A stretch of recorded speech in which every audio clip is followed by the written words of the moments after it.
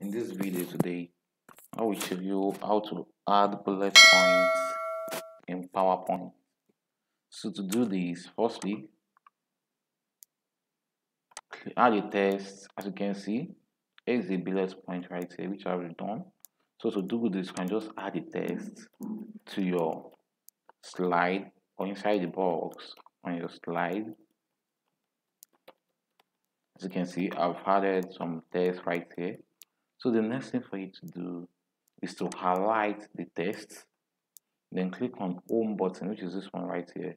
So you can come right here, then click on the bullet points. Also, you can also change this bullet point to any one of your choice. Just click on the arrow in front of it. As you can see, this arrow, then select any type you want. As you can see, that's changed. Also, you can also come here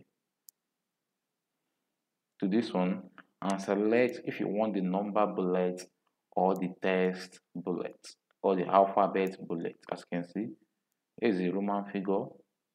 Then just select any one of your choice. So let me just click on enter. The sound will pop out itself, so you can type, then enter it. Let me type and type as much as you want. So enter 9. So you can also change the bullet, just highlight it. Then you can change it to, just highlight it, then click on the arrow. You can change it to alphabet, as you can see. So that's also add bullets to your PowerPoint text.